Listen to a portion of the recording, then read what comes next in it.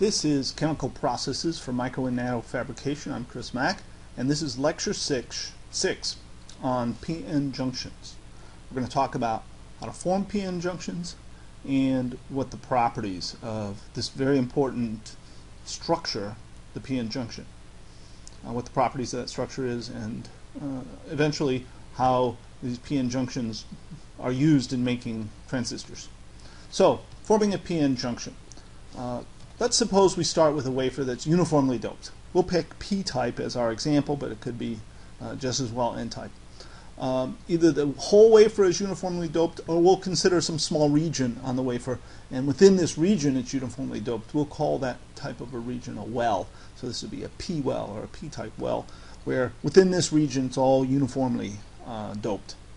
Then we'll take an n-type dopant, a donor, and introduce it at the top of the wafer and let it diffuse in.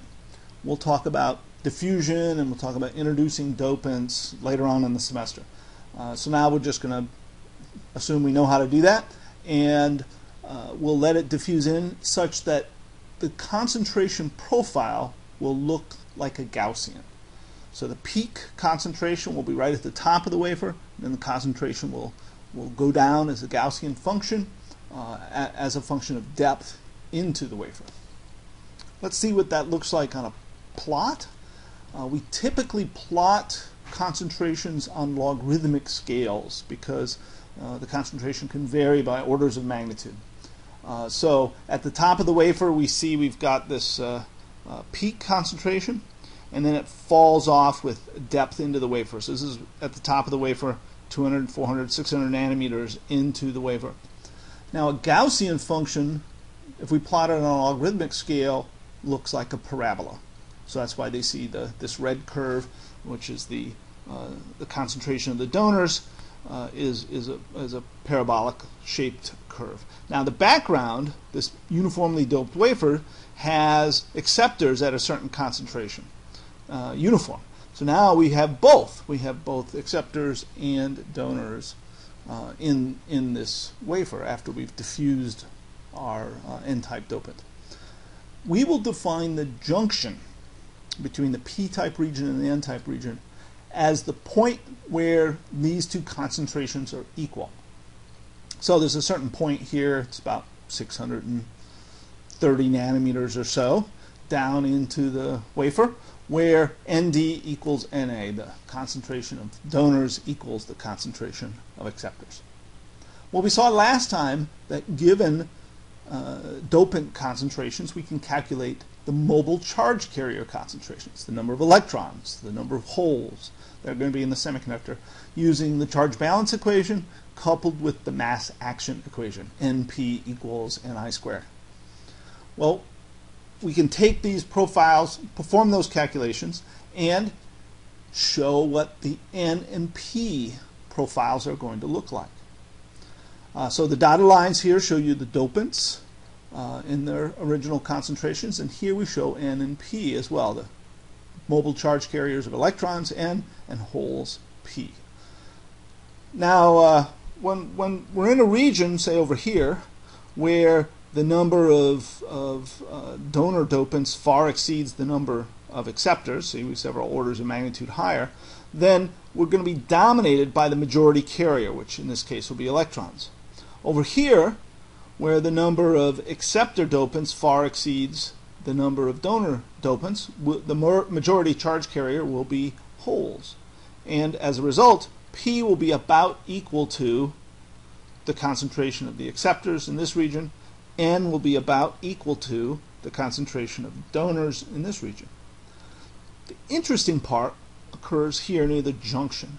This is where N is about equal to P, the number of donors is about equal to the number of acceptors, and we have to work out the math carefully and fully without approximation to figure out what N and P are going to do. So what do you think N and P are going to do exactly at the junction? For exactly at the junction, we've got just as many acceptors as we have donors in our dopant atoms. When they create these donate electrons or accept electrons, what's going to happen? We're going to get a lot of recombination. and N is going to find a P, an electron is going to find a hole, they're going to recombine and they're going to disappear. If the number of holes equals the number of electrons, we will create intrinsic material. So right here at the junction, the concentration of N and P doesn't go to 0, it goes to the intrinsic concentration level. As you might recall, at room temperature, that's about 1.5 times 10 to the 10th number of carriers per cubic centimeter. So N will equal P will equal Ni right at the junction. So that's going to be an important property of junctions. At the junction, things will look like intrinsic material. Well, this is a very, very typical p-n junction, how it looks and how we form it. But before we analyze the properties of this p-n junction, we're going to make a simplifying approximation. We're going to take this shape, the way it looks right here, and we're going to approximate it as a step function. This will be our idealized p-n junction. On one side, we have all n at a uniform concentration.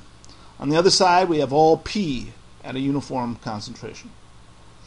And at the junction, it's an abrupt step from one to the other. Now, obviously, that is not what this really is, but for the purposes of our analysis, it will be a reasonable approximation. It will help us understand what's going to happen, what the physics of a p-n junction is going to be like. We'll be able to derive some simple equations for the behavior of a p-n junction. And then when we need to, we can use more exact calculations and profiles in some numerical simulators, which is exactly what people in the industry do, although we won't be talking about that or working any of those kinds of problems in this class. We're going to strictly stick to things like this idealized p-n junction. And its main purpose is to give us a feel for the physics of a p-n junction. All right, so let's take a look at the behavior of this idealized p-n junction. And the way I'll think about it is I've got this big block of n-type material and this big block of p-type material, and I'm going to bring them together and see what happens. So they come together and they make contact. What's going to happen? Well, we've got a high concentration of p-type material on one side and a high concentration of n-type material. That concentration gradient will drive diffusion. So think about the region on the right, lots and lots of holes floating around. They'll begin to diffuse. And they'll diffuse across the concentration barrier, which means they'll diffuse over to the n-type material. Now, if a hole diffuses into the n-type material, what do you think is going to happen? You've got this hole completely surrounded by an excess of electrons.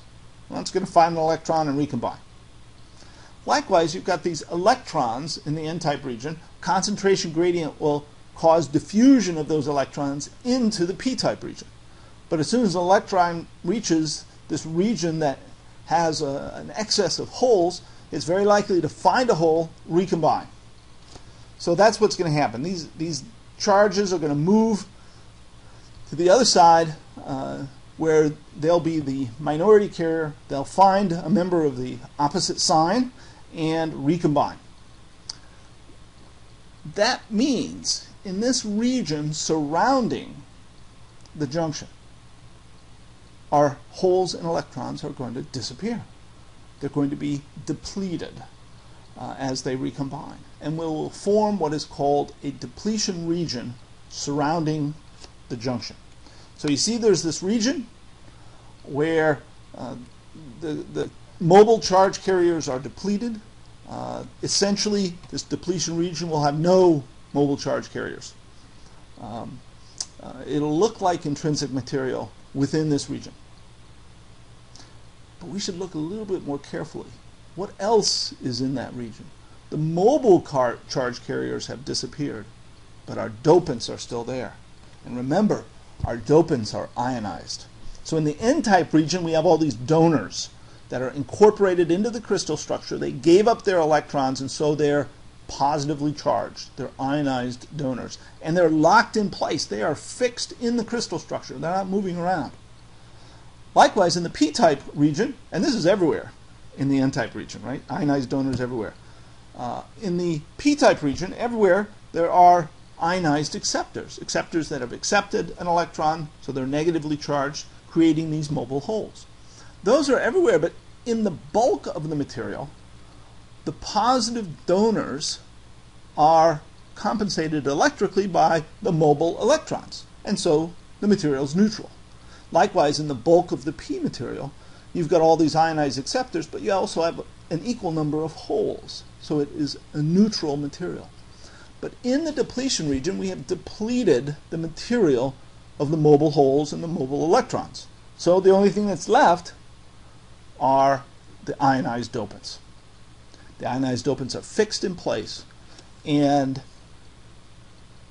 they're separated. On one side, in the n-type region, we have all the positive ionized donors. On the other side, in the p-type region, we have all the ionized acceptors that are negatively charged. That separation of charge is also called a space charge region. So we use those terms interchangeably. Depletion region, space charge region means the same thing. One describes how the mobile charge carriers are depleted. The other name, the space charge region, shows how the fixed charge is separated in space, positive on one side, negative on the other. Now this space charge region, the ionized dopants, because they're separated spatially, we have a voltage. The positive charges are all on the n-type side, the negative charges are all on the p-type side. That separation of charge is a voltage, and we call it the built-in voltage that is across the depletion region, across the p-n junction. Now, this gives rise to another interesting phenomenon. So we talked about diffusion. We have a concentration gradient, and the holes will diffuse from the p-type side across over to the n-type side. The electrons will diffuse from the n-type side over to the p-type side. And that diffusion is going to keep on going. Right? Just because we form this depletion region doesn't mean there isn't a concentration gradient anymore. There still is. And diffusion keeps going. And we call this diffusion of charge a diffusion current, because it is an electrical current. By the way, the convention, the sign convention that we use for current in electrical circuits, the way electrical engineers all define this, is the direction that positive charges move. So here the diffusion current will go from the p-type side to the n-type side. It's the direction that positive charge would move. If an electron is moving, it moves in the opposite direction of what we define as the current direction. That's simply an arbitrary sign choice, but it is the choice that we have made, and it's the choice we always use. Current in electrical circuits is always the direction the positive charges move. So the diffusion current is moving from the right to the left in this diagram. But we've got this built-in voltage. And a voltage causes a current. Ohm's law, V equals IR. For a given voltage, divide by the resistance R, and that tells you the amount of current that flows. And it flows from the positive voltage to the negative voltage. So you can imagine an electron being somewhere in this depletion region. What is it going to do? It's going to be pushed away from the ionized acceptors because they're negatively charged. It's going to be pushed towards the ionized donors because they're positively charged. Likewise, if you put a hole somewhere in this depletion region, what's that charge going to do? It's going to push the hole towards the ionized acceptors, which are negatively charged, and away from the ionized donors. So the built-in voltage creates a drift current. And this drift current is in the opposite direction from the diffusion current. Well, what does that mean? Diffusion is going to keep going. And as diffusion goes, more recombination occurs, the depletion width will get wider. The built-in voltage will grow. But as the built-in voltage grows, the drift current grows with it, because the drift current is directly proportional to the built-in voltage. Eventually, you'll reach a steady state where the diffusion current equals the drift current. There's still a concentration gradient, there's still diffusion going on. But there's also a built-in voltage, and it causes a steady drift current to occur. When these two currents are equal, we're in a stable state. We have a particular depletion width and a particular built-in voltage across the junction. Well, we can figure out what those things are because we can write down equations for drift current. That's simply Ohm's law, V equals IR. Diffusion current, also easy to write down. That's Fick's first law of diffusion. Will tell us what the diffusion current is given the concentration gradients. So we can write down these equations and we can set them equal to each other. And then we can solve for some unknowns. We can solve for the built-in voltage. We can solve for the depletion width. We're not going to go through any of those derivations. I'm going to simply show you the results. So here's the result for the built-in voltage across the PN junction, across the depletion region that surrounds the PN junction. This voltage, I'll call it V0, and it's proportional, first of all, to something called KT over Q. K is Boltzmann's constant, T is the temperature in Kelvin, absolute temperature, and Q is the charge on an electron, which is 1.6 times 10 to the minus 19th coulombs. Well, we can look up Boltzmann's constant in the table, the appendix in the book, etc. For a given temperature T, we can calculate what KT over Q is. For 300 degrees K, 300 Kelvin, which is about room temperature, KT over Q is 25 millivolts. So that's a good thing to remember so you don't have to bother performing that calculation every time you want to look at what KT over Q might be at room temperature. Simply plug in 25 millivolts. So this is 25 millivolts here. And then we take the natural log of this. What is this? This is the acceptor concentration on the P side. This is the donor concentration on the N side. And this is the intrinsic concentration squared. So whenever the concentration of acceptors, the concentration of donors is higher than the intrinsic concentration, we will get a built-in voltage. Now we can plug in some common numbers. We use doping concentrations in the 10 to the 17th to 10 to the 20th per cubic centimeter, typical ranges. At room temperature, that means this built-in voltage is going to be on the order of 0.7, 0.8 volts, that kind of thing. Maybe as high as 0.9, maybe as low as 0.6, but a rule of just kind of an order of magnitude, the built-in voltage is a few tenths of a volt, 0.6, 0.7, 0.8 volts. The width of the depletion region. We can also work through the various mathematics to determine what that width is, and I'll just give you the answer. And here it is. The width is the square root of this term, and we see it's a function of this built-in voltage, V0. It's got the dielectric constant of silicon. That's also just a material parameter. For silicon, we can look it up. The dielectric constant of silicon is about 11.7 times the dielectric constant of vacuum, E0. And E0 is just one of these constants you look up in a book, and here it is. So we know what the dielectric constant of silicon is. Q, of course, is the charge on an electron. And then here are the doping concentrations. Well, the doping concentration is built in here, but into the built-in voltage. Sorry, pardon the pun. But this goes as the log of those concentrations. So you got to change the concentration a lot before the built-in voltage changes just a little. But the bigger effect on W is going to be here, where the depletion region width is going to go as 1 over the square root of the dopant concentration. So if you make the doping concentration higher, the width gets smaller. You don't have to deplete as much spatial region when the doping is really, really high. So we now know everything there is to know about a PN junction until we start using it in an electrical circuit, which we'll talk about next time. What we've learned, though, so far about just a static PN junction, we've learned how to form one in a typical kind of way. You should know what drift current is. What does diffusion current mean? What do these terms mean? Define depletion region, or the space charge region. You should be able to interchangeably use those terms. Why does a p-n junction form a depletion region? What's the physics going on? You should be able to explain that in simple terms or with a simple diagram. Why does a p-n junction have a built-in voltage? What's the mechanism for forming this built-in voltage? And then you should be able to calculate both the p-n junction built-in voltage and the depletion width using the equations from the previous slide.